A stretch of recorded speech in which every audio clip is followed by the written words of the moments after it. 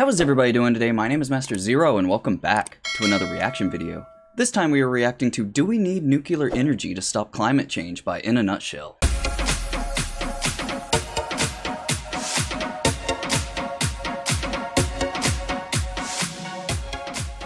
Alright, so I know I missed one. I missed the gold one or something to do with like what if the world was covered in gold or something. But that one seems like it's kind of a sillier topic, like not really as important as this video per se, but like it's still really fun and I am gonna watch it eventually. But I just saw this one and I'm like, okay, I have two options and I decided to pick the newest one. But yeah, this is a very interesting topic. Like, do we need nuclear energy? Like from the, I mean, it's proof, I have it on YouTube. Like I had no idea how safe nuclear energy was. Like from the last video I watched, In a Nutshell, talking about nuclear energy, like I had no idea it was actually like that reliable and resourceful and stuff like that. Yeah, you have like the ticking time bomb constantly of like, what if the actual nuclear power plant blows up? But like other than that, it seems like a better alternative. But like I said in that video, there's a good and a bad with everything. So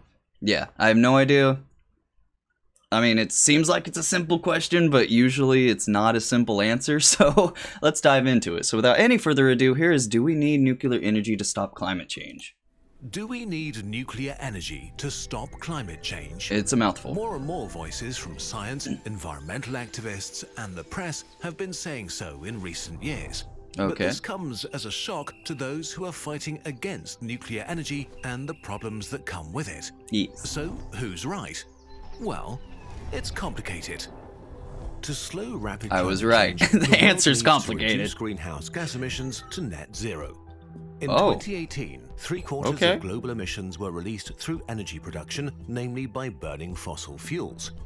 Energy is a broad term that describes all sorts of stuff, from moving things and people around, to putting things big and small together, or heating our homes. Yes. Currently, 84% of the world's primary energy comes from fossil fuels, 33% from oil, 27% from coal, and 24% from gas. That's Around it? 10% Just 24 for of the gas? global oil supply is just used to burn in boilers to make our homes cozy and warm. Okay, but do you Only need to be about that close? 16% of global energy is from low emission sources, almost 7% from hydroelectric, 5% from solar, wind, bioenergy, wave, tidal and geothermal combined, and about 4% from nuclear. So we pretty much rely on coal, oil and gas to keep our civilization going. Really needs to means change it's though, actually guys. very hard to transition away from them. To have a chance of escaping fossil fuels without throwing humanity back into the Stone Age, one of the most impactful things we can do is to electrify as many sectors as possible. Electricity is the stuff that appears like magic when you plug something into a socket so you can watch YouTube. Magic. Every Shadows die industry twice. that can switch from burning fossil fuels to electricity needs to do so, from electric cars to electric heaters. Why do we need to bet so hard on electricity? Because we can produce electricity with low emission technologies like solar, wind or nuclear. There it is. So electricity is a This is like oxygen not included stuff. I love it. But there are a few problems making this transition really hard. It's electric. First I saw those of all, Pokemon in the most background. places in the world, electricity is still generated mostly by burning fossil fuels. And not only that, in the last 20 years, the world's electricity usage increased 73% in absolute terms. While we are So 19 installing years? renewables at record speeds, at the same time, the amount of fossil fuel we're burning for electricity still keeps rising year by year. Renewables have so far not been able to catch up with the demand for new electricity, and so despite our progress, emissions from electricity are still rising worldwide. The other alternative to fossil fuels is nuclear, and even though it's not renewable, its greenhouse gas emissions are tiny compared to burning stuff. Yes, that was in the last video, wasn't it? In the last 20 years, nuclear has basically stagnated. Countries like China, India and South Korea built new reactors, while Germany and Japan have been actively taking their nuclear plants offline. Which seems a bit weird if we look at the countries with the most low-carbon electricity in the world that get most of their juice mainly from two sources, nuclear or hydropower. Take France and Sweden. Hi, In France and France, Sweden. only around 10% comes from fossil fuels, while 67% comes from nuclear and Interesting. 23% from renewables, primarily See, I love these hydro. videos. I don't know In any of this Sweden, stuff. Almost 30% comes from nuclear Okay. power and about 45% from hydro. So we know that nuclear energy can work at scale. Yes.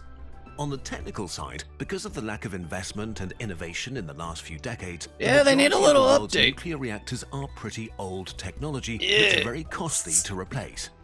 In most Western countries, building nuclear reactors has become very expensive for a variety of reasons, like a loss of know-how in constructing them, policy changes, and increased regulatory constraints, so it can take a decade or longer just to finish a power plant. Dang. In contrast, countries like South Korea, China, India, and Russia are able to build new nuclear reactors comparatively quickly and So at many. a competitive cost. It's like a Dollar Still, General. Generally in the West, the current generation of nuclear power plants are more expensive to build and maintain than most fossil fuel alternatives. There are also the concerns about Whoa. nuclear waste and the fear of Evil. accidents, but we cover those in other videos in Yeah. more detail.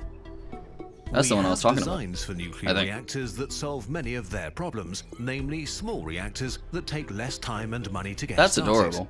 There are also next-generation technologies that can I thought that already was a turn fire radioactive hydrant. waste into new fuel, but so far My bad. these have not been deployed at a scale where they can have a significant impact on the nuclear sector.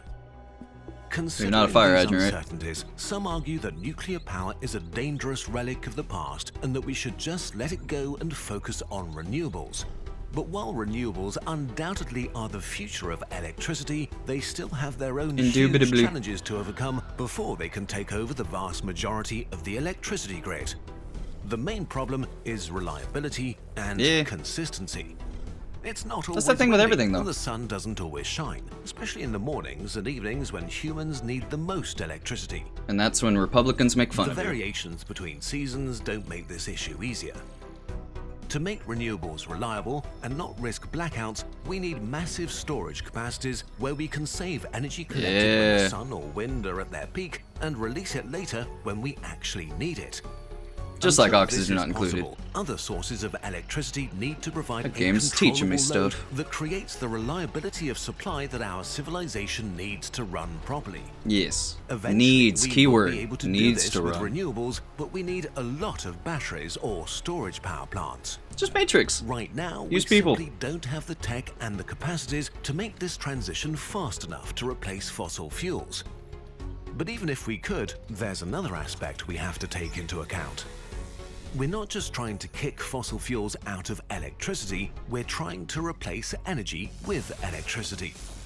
If we're going to electrify sectors that currently use fossil fuels, like cars or heating, we will need significantly more electricity than we're currently using everywhere Get around Ant-Man. the world. And Make if it bigger. the electricity needs of the world population continue to grow as they have over the last 20 years, we'll need even more. I don't know if that was a It all ninja comes or just a down to clumsy one bird. thing.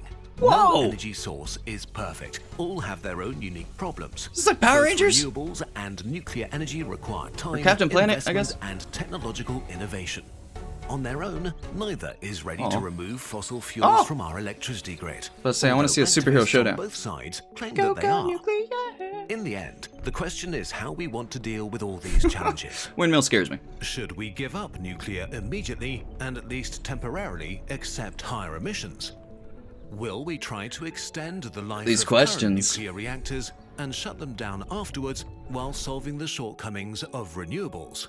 Or will we invest in new nuclear technology to get new nuclear reactor types that are cheaper and safer? Or will we maybe do both? He's Opinion asking the right Part questions here. starts Okay.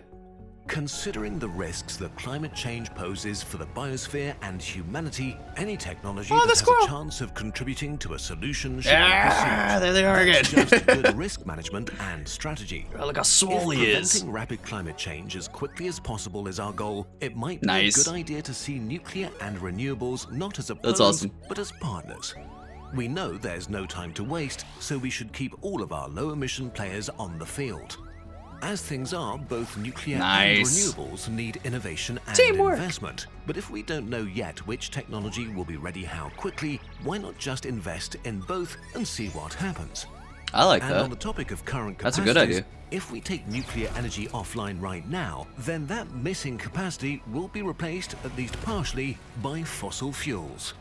Even if new nuclear power plants in the West are expensive, in the long run it may be cheaper to build them as long as they prevent more fossil fuel capacity being added and paying for the consequences of rapid climate change. Yeah. So, do we need nuclear energy? Well, it really depends how hard we choose to make things for ourselves. And in a world that's already having a really hard time. Come on, man, where's Swole Guy? There he is. Why should we make things harder than necessary? Starting the change process and trying something new is always difficult. Luckily, very difficult. You don't have to do it all on your own. And as humans, we tend to mess up. To get out of a rut, we've got something for you. Tell me, is it a curiosity stream? Skillshare, an online learning community that offers thousands of classes for all I was skill close. levels in tons of creative disciplines like illustration, animation, or I still want to do video. that. Or you could try a class. I'm glad I watched on these videos because they kind of jaunt my memory. It's like, hey, remember you said you were going to do this? I was like, There's yeah. something for everyone, really. Still don't do it. Unlimited access to all the classes I really is want less to, than though. $10 a month with an annual premium membership. Come And the first on. 1,000 Kurzgesagt viewers to click the link in the description will get a free trial. Since we started working with Skillshare, you, our viewers, have taken over 100,000 hours of classes, including our own free Skillshare classes on how we make our animations. Oh, If you that's want cool. to learn more about motion graphics, give them a try. And if you need an extra little push to get you going, maybe get started with some advice on motivation and inspiration.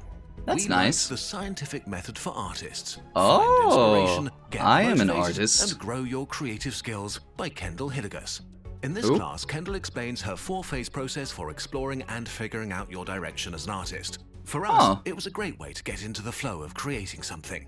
But anything that makes you feel excited and sparks new ideas is go a back great to that. first step. If you want to get creative with new skills and support Kurzgesagt, give it a go. I might have to. Thank you. Hey, I saw that one.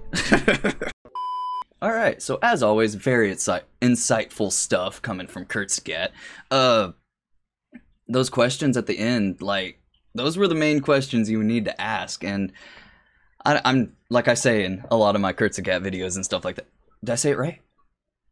I think I said it right. But all my other In a Nutshell videos and stuff like that, I'm not claiming that I know any of this. Like, I'm not claiming I'm an expert at anything. I just really enjoy these videos and like the visuals and the narrator, and it's kind of like taking up really smart people conversations and kind of like digesting it into bite-sized pieces for us. I'm pretty sure I said that in one of my earliest In a Nutshell videos.